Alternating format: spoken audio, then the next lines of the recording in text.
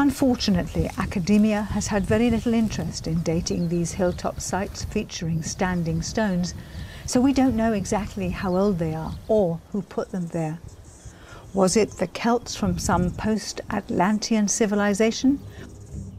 Or could it have been the descendants of the famous navigator and discoverer of New Zealand, Maui?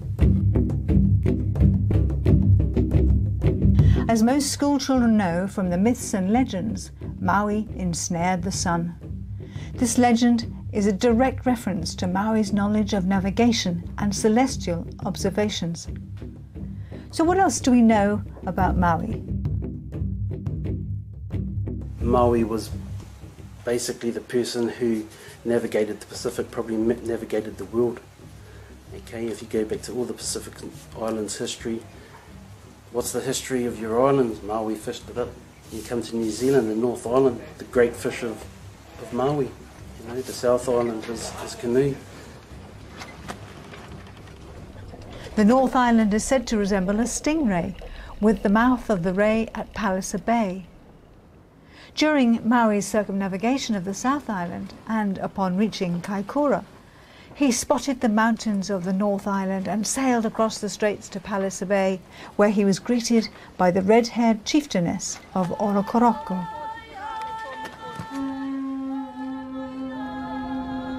If Maui first arrived in the South Island, where did he land? According to Waitaha and Ngāi Tahu oral history, Maui came from the Southern Ocean and landed at Bruce Bay. Well, I'm standing here now at Bruce Bay, and about 100 kilometers due east of me rises the highest mountain in South Island, known as Aoraki or Mount Cook. This mountain, on a clear day, could be seen over 200 kilometers out to sea. And any sailor or navigator using the westerly wind belt known as the Roaring Forties and looking for land would have headed straight for it. And this is exactly what the legend of Maui says. Initially, they thought Aoraki was just a mirage amongst the clouds, but before they knew it, they'd made landfall at Bruce Bay. And they came not from the Central Pacific as previously thought, but from the Southern Ocean. So who was Maui and where did he come from? The other story that I know about Maui is that he also came from Egypt. Some insight to these questions came from epigraphic researcher Barry Fell when he deciphered some ancient petroglyphs on Pitcairn Island which told of damage done to one of Maui's ships in a storm.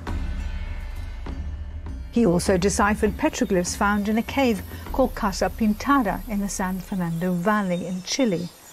These were written in Libyan script declaring that Maui claimed 4,000 miles of the Central and South American coastline for Egypt in 231 BC.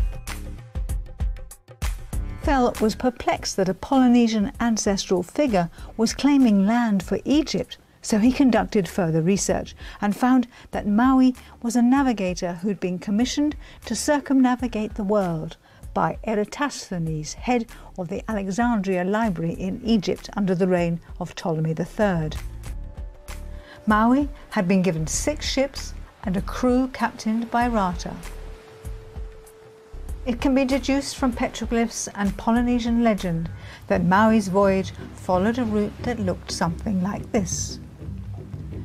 After circumnavigating New Zealand for 3 months, it is believed Maui travelled north to Tahiti, on to Hawaii and across to the Americas. He then sailed south for 4,000 miles along the coastline looking for a passage east. Realizing that their mission to circumnavigate the world had been foiled by the impassable landmass of the Americas, they decided not to return to Egypt to face the music, but instead went back to the islands where they knew they would be welcome. At this point, they entered the realms of Polynesian legend.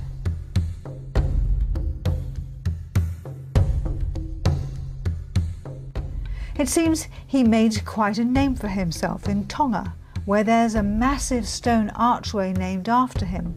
It is called Ha'amonga a Maui, the burden of Maui. The Tongans remember him as a navigator of high esteem and still retain a copy of his star chart to this day. Further proof of Maui's expedition came from a cave in Irian Jaya called the Cave of the Navigators, where Barry Fell deciphered images that told of Maui's visit.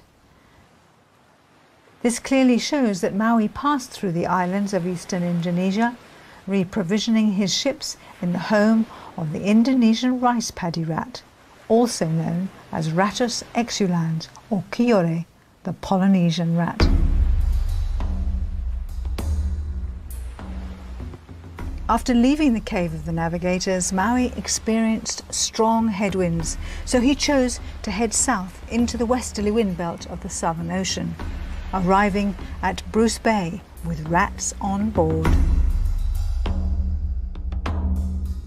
The possibility that it was Maui who brought the Kiore to New Zealand from eastern Indonesia is strengthened by the fact that some of the earliest Kiore bones come from places that Maui visited: Shag River, Palliser Bay and Hawke's Bay.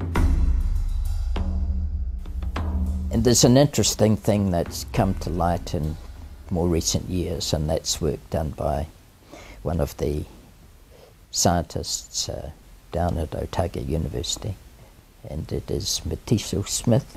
Yeah, and she is an amazing researcher, very talented woman who's unravelling so much of it for us in the new science. And this is what she shared a few years ago.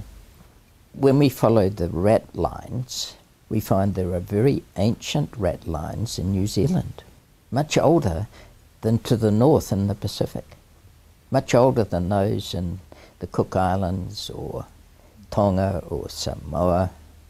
It looks like those rats went north from here, that New Zealand was settled before many of those islands, and that turns things on its head. Lisa Matiso Smith was not the only person who was surprised by the early arrival of rats in New Zealand. This is what Richard Holdaway had to say. I'm an extinction biologist, and one of the main thrusts of my research is to find out when the first predators arrived in New Zealand, and one of those was the Pacific rat. The first series of dates showed that the rats had been in the South Island for at least 2,000 years. This is completely contrary to the accepted dogma, which is that they arrived at the time of settlement, which is now agreed at 700 to 800 years ago. And it's completely agreed that they came with people. Any other hypothesis just doesn't work. So whoever brought the rats must have arrived in New Zealand and must have visited both the North and South Islands 2,000 years ago. That date was so early, scientists questioned the carbon dates. Some other form of proof was required. This cave in Hawke's Bay was buried in volcanic ash from the massive Taupo eruption 1,800 years ago. The volcanic tephra flowed over the hillside and into the cave, covering everything inside in a thick layer of ash, a layer scientists can date with confidence. Now that line there was the floor of this cave about 1,800 years ago, when this material came in across the terrain and into the hole and filled it up from there up to here, sort of ponded it in and sealed everything underneath. And therefore we know that the material under here is older than that. There was a bone which had been collected from beneath the ash, and I dated that bone, and the date was consistent with it having the rat having died before the ash fell. All we are saying is that the rats arrived around about 2,000 years ago in the North and South Island. Rats were here about 2,000 years ago. So we now have scientific confirmation through genetic and geological dating that shows that the rats arrived with people over 2,000 years ago.